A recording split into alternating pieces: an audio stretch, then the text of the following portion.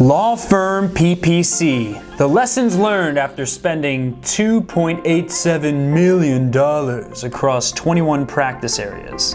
So in the past year, my company's managed just over $2.87 million in Google pay-per-click ad spend for about 21 practice areas. This includes multiple niches of personal injury, criminal defense, family law, mass torts, med mal, wrongful death, business law, real estate litigation, etc. And in just a short couple of years, we've learned and improved a lot, which has led to us being humbled to become voted as one of the top rated Attorney PPC companies in the entire United States. Does this mean that we're perfect? Hecka-wecka no. Hecka-wecka no. It doesn't. Okay, a lot of these lessons were learned from mistakes. So, I don't know if you're a lawyer, legal marketer, running a big firm, small firm, just getting started. Maybe you've never run a PPC campaign to try and generate cases, or maybe you tried running your own PPC campaigns but didn't have the time to really master it. Maybe you didn't clearly set or measure your ROI metrics. Maybe your intake system screwed everything up. Maybe you felt that you were getting a return, but you were just overpaying for cases and leads. Regardless of where you're currently at, in this video, what I'm gonna do is break down the core lessons we learned from doing law firm PPC marketing for just around 100 firms nationwide. So this is some really high value information that took a lot of pain to learn. The information that we're gonna go over here will help you make your lawyer PPC campaign profitable so you can retain high quality clients, and it'll give you the right expectations for PPC, and it'll ensure that you don't waste thousands of dollars on bad PPC strategies, which can cause self-pity, hatred, and bad breath.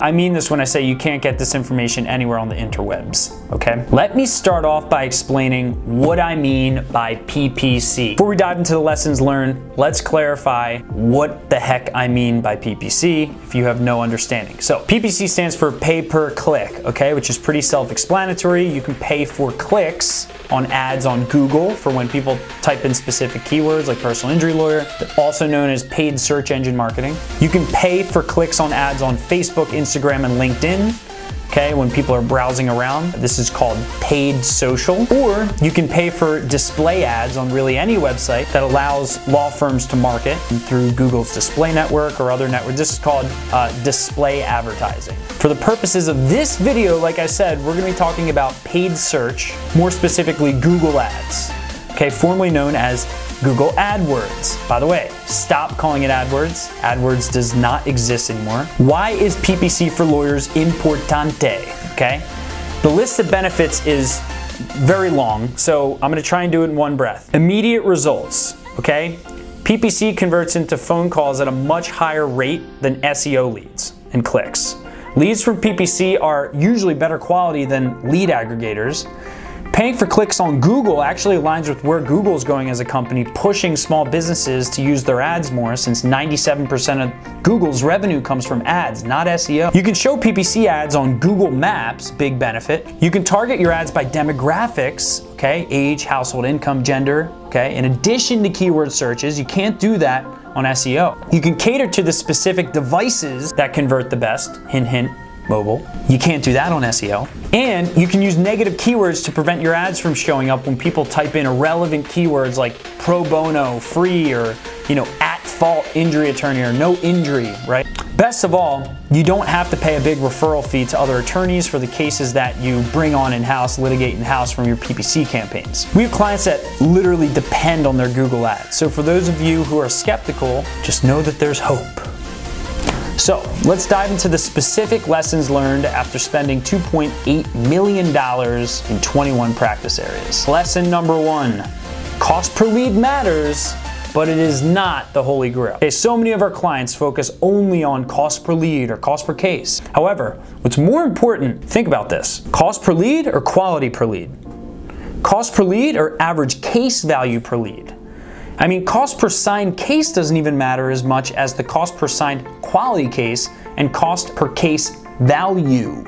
Now, it's always a delicate balance. You don't want to overpay to be in position one all the time on Google. You also want to make sure that you get a high quality score on your campaign so you don't overpay per click. You can also use artificial intelligence to do real-time bidding and time of day bidding so that you show your ads during times of day when it's less expensive per click. All of this is important. However, I would pay $700 per lead every day of the week if I knew 40% of those leads would convert into viable clients. Would you?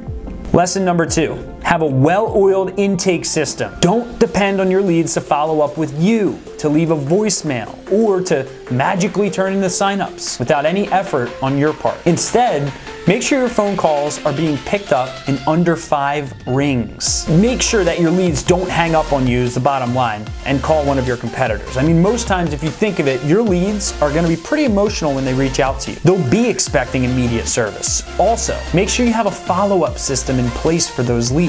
Lesson number 3, track everything. Keep your data, okay? Data is power. Nowadays, you need to own your Google Ad account and your Google Analytics account. This is vital. There's no such thing as losses, just lessons. If you track everything through paid advertising. If you track everything that works, everything that doesn't work for your firm, you can use those lessons and apply it to every other part of your firm's advertising strategy, your SEO strategy, your blog topics. For example, if you learn that the keyword personal injury lawyer gets tons of clicks in your market, but none of those clicks ever turn into quality cases, you probably don't want to spend an entire year creating 15 blogs that include the word personal injury lawyer in. On the other hand, if you notice that, let's say, the keyword wrongful death lawyer or dog bite lawyer is low cost, frequently turning into viable cases in your market, use that data in your blog posts and in your future ads. Lesson number 4, the power of the long tail keyword. Okay, never discount the value of one low traffic but high value keyword. Okay, missing one high value keyword in your campaign just because it isn't searched a lot, big mistake. For example, you're an auto accident lawyer. Always want to be running ads for niches of motorcycle accidents, trucking accidents, because these types of cases are much higher in average case value. You may only get a couple clicks a month, but landing one case every few months from a trucking accident campaign can literally make or break your ROI. Also, do some research on single keyword ad groups if you want to try and set this up yourself. They're the only way to go when you're targeting niche demand online. Longer tail keywords, by the way, they don't really matter if you don't use the right match types. So you want to veer towards only using broad modified, exact, and phrase match keywords to ensure that your ads only show up for the most targeted keyword phrases and quality clients. Lesson 5, never learn on your own dime, okay? Stop thinking you need to do this all yourself, okay? There's companies like ours and other firms that have already learned the lessons. I mean, you can waste $100,000 learning these lessons yourself, or you can seek lessons from people who have been there and done that. Lesson 6, stop thinking a PPC is a one-time investment or like an on or off investment. Attorneys who are inexperienced with online advertising think that PPC is like a choice, not a necessity. Well, I'm here to tell you that it's a necessity if it's set up properly. It's important to always keep something running for your highest value potential cases or clients. Intelligently crafted campaigns going after niche high value demand, it almost never makes sense to turn these campaigns off. Again, realize that 97% of Google's revenue comes from the ads, and it's only gonna get more and more important that you have a system set up on Google Ads to pull in cases, because Google is gonna make it harder and harder to rank via SEO as we keep going year by year into the future. Lesson 7, do not make long-term decisions on short-term data. With PPC for lawyers being so darn competitive, it's vital that you enter the game of PPC with patience. We've seen clients go dry with leads for months. All of a sudden, they land 8 cases the next month with the highest value cases they've seen in a while, all in a row. When you enter the game of PPC, you need to look at this in annual metrics, okay? Not weekly or monthly. You may stop doing something that would have worked tremendously if you look at the data too short term. Lesson 8. Don't be lazy. When setting up your campaigns, don't use Google Ads Express. Don't create one massive campaign targeting all these general practice area keywords and then sending all the clicks, the people who click on the ads to the homepage of your website. Use very specific keyword match types and keywords. If you're gonna spend some shekels here, I like that word, make sure you set it up with precision and detail from the start so that you can track what's working and get high quality scores and make fast changes. Lesson number 9, spend more money, okay? Set a high daily budget. Last but not least, if you spend only $1,000 to $2,000 a month, which is fine, but you have 3 bad months, you'll likely leave with a bad taste in your mouth towards Google Ads forever. Spend $10,000 for a few months with a well set up campaign. No matter what niche you're in, you're probably gonna see a good ROI. Keep in mind, you don't have to pay up front for Google Ads, you pay as you go. And if you're working with a digital marketing agency, just make sure that the agency you work with is not tied to how much you're spending per month on Google, okay? This will make sure that your motives and their motives are aligned.